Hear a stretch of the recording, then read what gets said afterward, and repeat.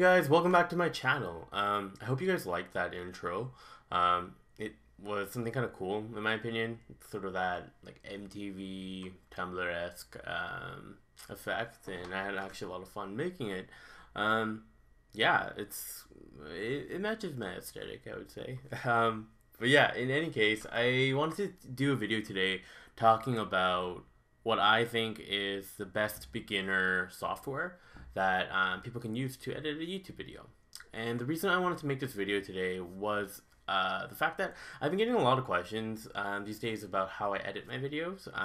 People really leave nice comments about how I edit my videos and whatnot, and it takes a lot of work. I'm not gonna lie, it's something that I actually quite enjoy.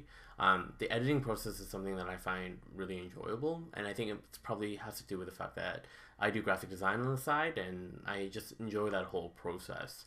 But for people that are just kind of getting started with it, I feel like the programs that I use Adobe Creative Suite. It's a little bit overkill, and it's a little bit expensive, and it's not really realistic for just a person that's just going to use it for regular YouTube videos and they're just getting started.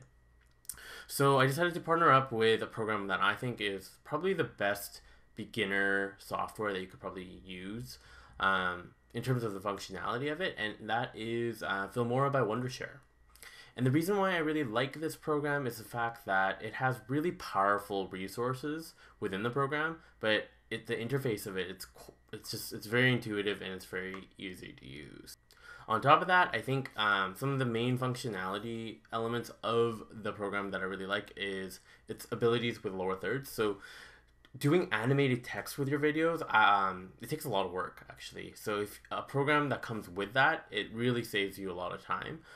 It also, what it does instead of iMovie and Windows Movie Maker is that it allows you to edit your audio separately and do audio on top of audio, which means that you could do like different pieces of background music and insert that into your video. And you can also do video inside video. So if you're doing like a reaction video, like a K-pop reaction video or something, it's just very intuitive and easy to use to resize those photos. Great. So for those that are getting started, the main things that you really need to be able to do on top of your filming setup is obviously your editing software. So the whole process for YouTube is that you need to film and then possibly use a mic to record your audio separately, which I use. I use a Blue Snowball, and you import or you sync both of those different files up together, which you need a piece of software to do. Filmora luckily is able to do that, so you match your audio and your video up. And then basically the process that you do is that you cut up your video into the bits and pieces that you want for your final product, essentially. So I like to always cut out pieces where I'm like kind of being like silent, or I just go on and on and on, and I like to cut those pieces out, and then you basically just make a story with all the separate clips after you've kind of edited everything down, and then you can add transitions. So I don't really add too many transitions. I know a lot of other YouTubers like to do the like flash transitions. It's really personal preference, and this program right here actually does have a lot of that. So it's really your artistic choice in terms of what you want to do as like a video director in terms of the kinds of transitions that you want to do. My big advice though is for you guys to actually stick with one throughout the video, just to kind of make it continuous and make it a little bit cleaner, because if you just add too many transitions here and there, that could work too, but it's just not my favorite method in my opinion.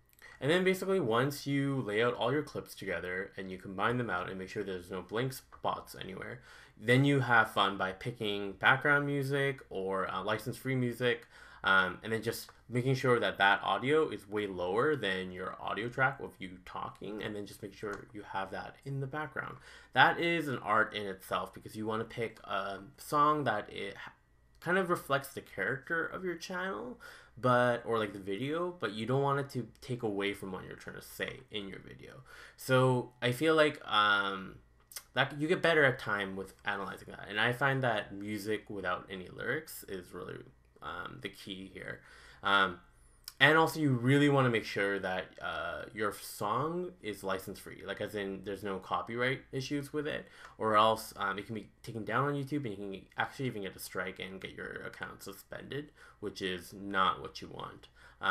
Luckily with Filmora, which is really cool, is it already comes built in with like a bunch of like audio, like license free tracks, which are perfect for YouTube videos, which you can kind of just like insert below. And I guess the final element of that is that you want to make, I feel like the biggest work that it takes in editing a video is either your intro, where you kind of have lots of different cuts and different effects that add on to it, or the animated lower thirds or text elements or anything on top of your video footage. That takes a lot of time. So basically you're going to use different pieces of software to kind of create maybe like a text title. Maybe you want like if you're doing like labels or something, or if you want to spell something out like right here. Those are all elements that I would leave to the end because it just kind of makes the editing process a little bit smoother. And then if you, at the very end of the video, once you have everything together, that's when you can do a little bit more of like the fun stuff too, which is doing like color corrections or adding filters to the entire video to kind of give it a mood.